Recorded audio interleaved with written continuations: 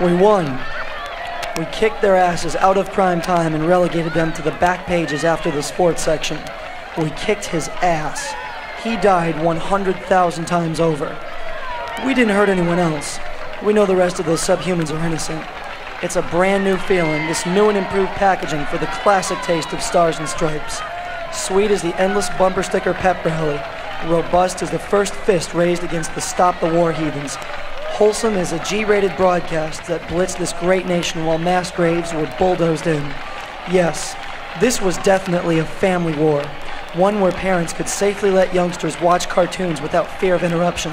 One where bubblegum cards and t-shirts proclaiming the complete assimilation of violence as a product racked up record sales. For our teenagers, there was rock music and MTV to keep them updated. News clips manipulated and doctored like a bad research paper.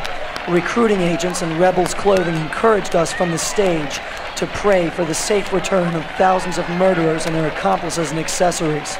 Adults could finally wash away $5 an hour depression.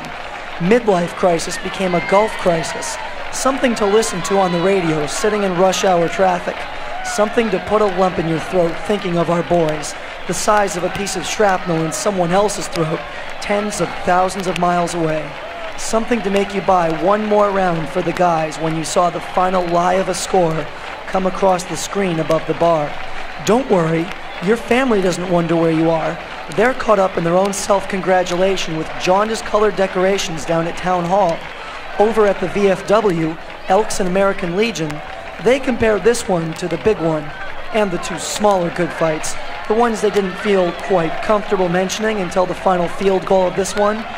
Now, here's one to right the wrongs of past games by making them worse. They're proud of nephews, grandchildren, sons, and daughters that accepted tradition and went when it was their turn. Of free will, sound bodies, distorted, hating hearts and minds. There may be a few less bodies at the family reunion picnic this summer, but they're just around the corner by the gas station with a low, low price for unleaded.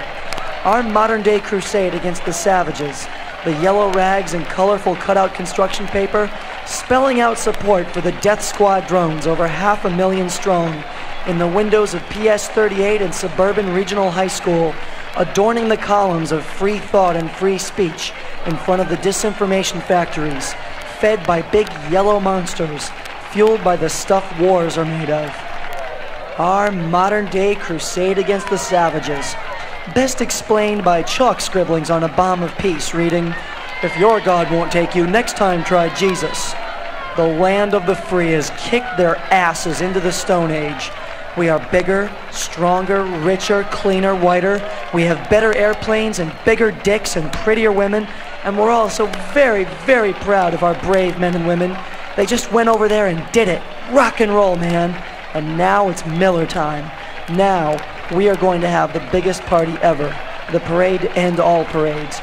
There's going to be hamburgers of unidentified origins, beer, tits, fireworks, and some serious killer jams. Roll up your war and smoke it. Feel the high of being number one. Suck down the smooth menthol flavor of 100,000 sacks of human garbage. Taste the cool, refreshing flavor of severed arms and disemboweled children. Then get some rest. You deserve it.